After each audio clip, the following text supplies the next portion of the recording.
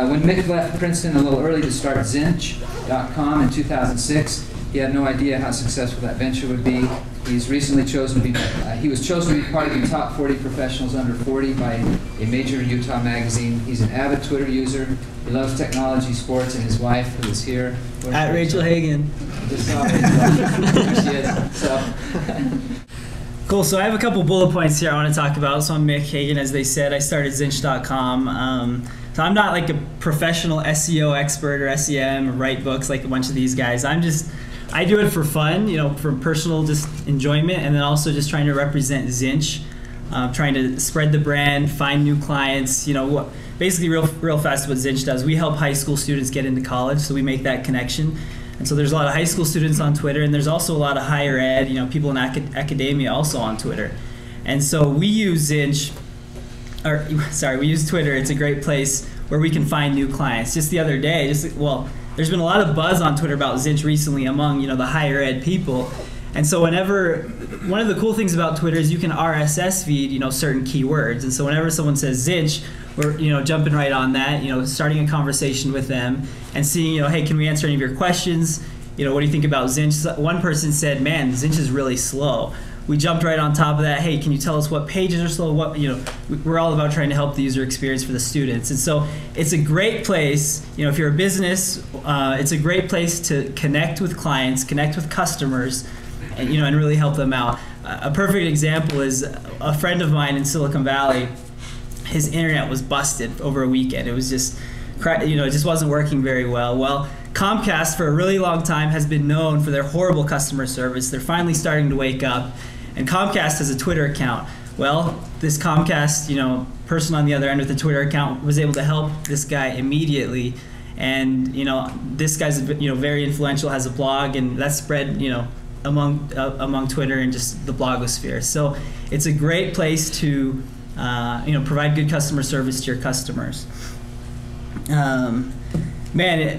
Twitter is just an awesome source of news. You know, Twitter was the first place that I heard about the Mumbai terrorist attacks. The first place you hear about Michael Phelps winning the gold medal, even before it was on TV. And CNN got a lot of flack for that. It was funny because obviously it's a couple hours lag time before prime time, and CNN's breaking the news, and a bunch of people are like, what, you've ruined it for me. But I mean, it is a great source of news. The earthquake in California a couple months ago, it's just awesome. One, you know, and this is just kind of as a personal Twitterer, it's important that you find a good mix of answering that question, what are you doing, and then also just kind of linking to your blog posts, linking to interesting things you find online. There are, like he said, Guy Kawasaki, man, that guy just spits out links after link after link after link, and there are a lot of Twitters like that. It's very interesting sometimes to answer that question, what are you doing? Now obviously it's finding a good balance. You don't need to say you're eating Cheerios or you're doing this, that, whatever. But it's finding a good balance, because it is interesting, whether you believe it or not, people do, you know, can find your life very interesting. I do, you know, just with all these reality TV shows, Truman Show, EdTV, you know, all of these different ways nowadays in which people can get a glimpse of your personal life. It's, you know, people are more interested than you think about what you're doing. So keep that in mind. And this year, for our anniversary, my wife's she already hates me probably because of that anniversary date. I was microblogging it, I was Twittering it, and it was a lot of fun. People after that were like, that was a sweet anniversary date you did, man. That was cool.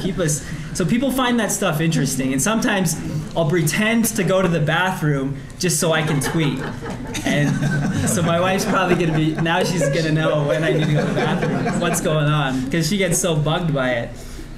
But it's a great distribution channel. You know, Barack Obama, Shaquille O'Neal, Al Gore, all these you know, well-known, influential people. It's just a wonderful distribution channel. And when you connect it to your Facebook, you know, that opens it up even more. I only have a couple hundred Twitter followers, but on Facebook I have a couple thousand, and so it's a huge difference. It opens up just kind of your distribution channels. And have fun with it. My mom's on Twitter now, got her on Twitter. My brothers are on Twitter. A bunch of other Zinch people are on Twitter. At David Blake, he's here. Just wanted to give a shout out to him. He's a Zinch guy. And so it's just a wonderful place to have fun, to communicate with your friends. It is the simplest publishing platform out there. It's mobile, it's real time, it's awesome. That's all I have to say. Cool.